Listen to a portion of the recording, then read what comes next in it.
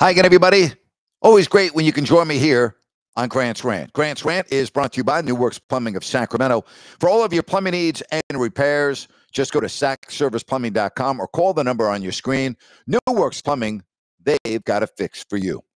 So last night, the Sacramento Kings lose to a very good Phoenix team in a hard-fought game that went down to the final moments, 122 to 117.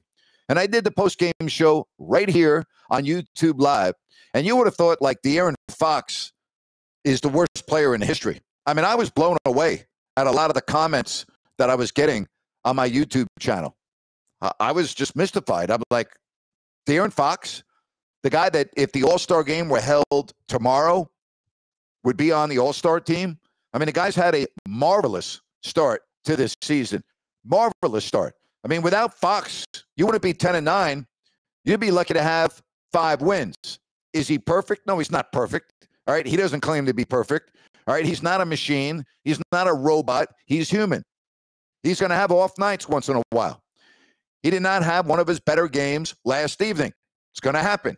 If you're expecting him to play at an A-plus level 82 times a year, well, you're going to be really disappointed. Not going to happen. Doesn't happen with the best players in the sport. Why do you think it would happen for Fox? Again, Fox has made this team really exciting this year, really good. At the end of close games, he has come up big early in the season. And all the criticism that I saw on this channel last night, I'm mystified by it. I don't understand it. I really don't. That's what being a fan is like in this day and age. Guy plays his ass off, all right, helps you to a 10-9 record, the best start this franchise has had in decades. You just won 7 games in a row. First time that's happened in decades. And he's been a big reason why. And he has a bad game and you want to kill him? I'm sorry, I don't understand that. I really don't. Enjoy your 10-9 start, all right? And be grateful that you have Fox, and you better pray that he doesn't get hurt.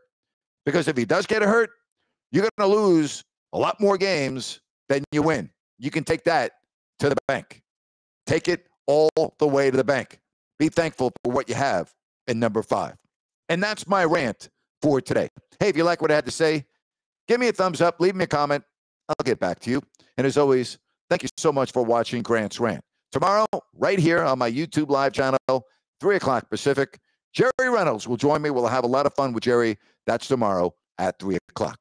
Thanks very much, and have yourself a fabulous day.